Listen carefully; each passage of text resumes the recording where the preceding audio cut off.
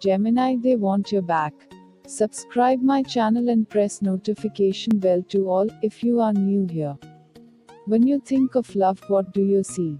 When someone asks you what love is, what do you say?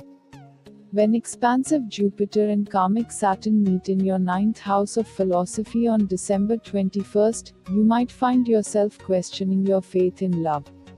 Learn to let go of what you've been told about love, that it's full of cliches and happily ever after. Work on accepting the fact that the truth is far more complex. This week, you might wind up meeting a potential crush through a mutual friend.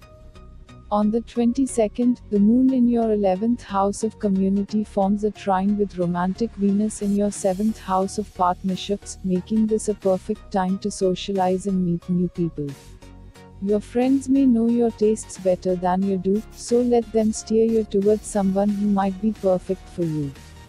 However, there's no need to let your relationship status define you. On December 26, the moon in your 1st house of the self forms a trine with adventurous Jupiter and committed Saturn in your expansive 9th house, asking you to take up space and appreciate who you are on your own.